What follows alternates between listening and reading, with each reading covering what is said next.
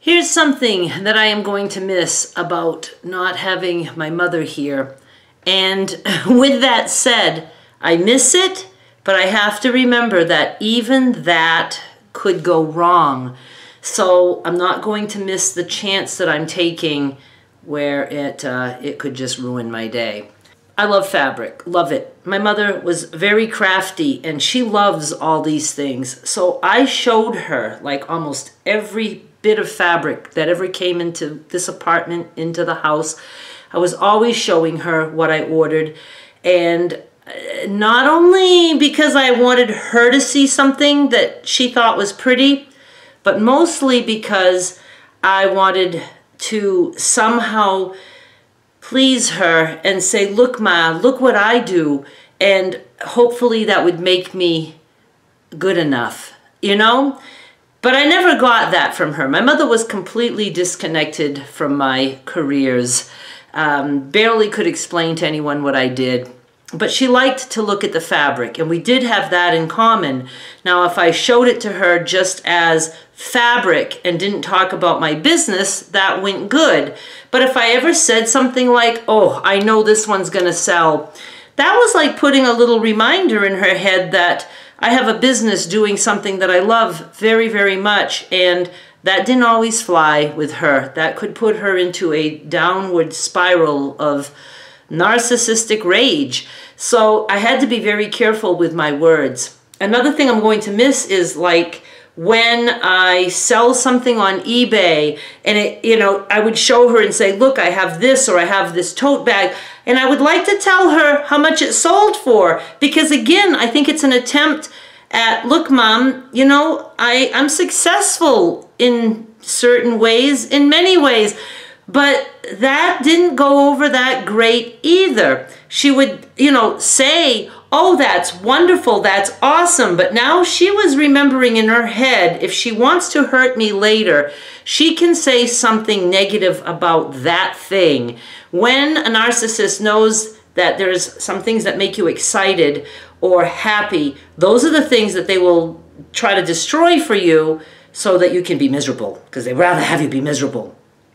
And the quilt that I'm working on for the Crumb with Me, that's going to be the first quilt that I start that she has seen a couple pieces of that she won't see the finished product. And it's like, why? When she was in the nursing home for 6.5 months in Maine, I didn't show her my stuff. Did I ever bring something? I knew she wasn't seeing things, but I also knew she was still alive. So I guess there wasn't as much urgency. And I don't know if I brought anything to show her. I think I might have, just to try to, you know, get her stamp of approval that I did something good. But, you know, we also had COVID going on, so there were times that I couldn't even go see her. So anyway, that's just something that is hard for me right now. Fabric coming in, not being able to show her, stuff going out, not being able to show her. And yeah, and here's some of the ways that she could turn that around. Like I might show her some fabric, you know, beautiful prints. Look at the prints, oh, those are so beautiful. And what are you going to do with those now? I mean, she knew very well what I was going to do. She knew that I was selling fabric. I mean, it's... And, you know, I'd say, well, I'm going to sell them. And she says, oh, people still buy that stuff from you? It's like, you know, she always could just change it anytime she wanted to. You know, one night we were sitting, she was in her chair, and I was actually laying on her bed just to, you know, we might have been watching like one of the few shows that I watch, a reality or whatever. I think it might have been Big Brother at that time. And so I would just lay down for a little bit, but then I'd always get up during the commercials to go do some work. And we're just sitting there silent. And she said, how much money do you have in the bank? And I tell her, that was it. And she didn't say a thing. She didn't bat an eye. I was like, it's no, wow, you've really done a good job. None of that.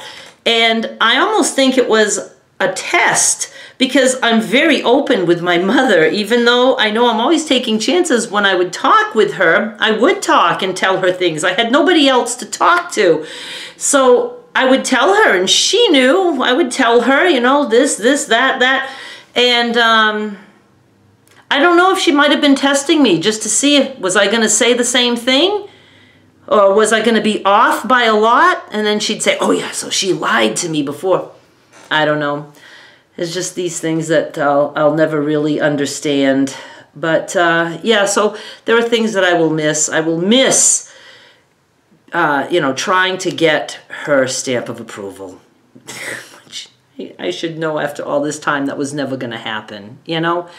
And I don't really feel like showing other people. It's not like fun to say to Derek, oh, look what he doesn't give a shit. And it isn't about that. It isn't that I have to show it to people. It's that I just wanted her to give me a little bit of praise, or, you know, just get it through her head that, you know, that I was, you know, making a living. I thought that would bring her comfort somehow, but it didn't seem to.